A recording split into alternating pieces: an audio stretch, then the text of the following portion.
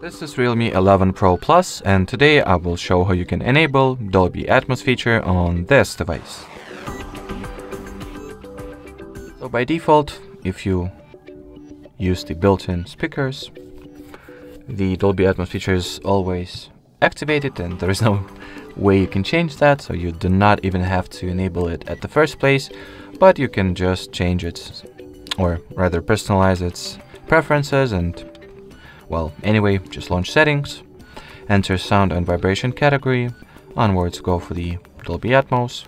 As you can see, this toggle is unchangeable, and it says that you will need to connect earphones in order for this toggle to become active, and then you will be able to toggle it on and off respectively. Here you can select one of 4 scenario-specific profiles: smart, movie, gaming, or music. So that will be pretty much it for today. Thanks for watching, and bye-bye.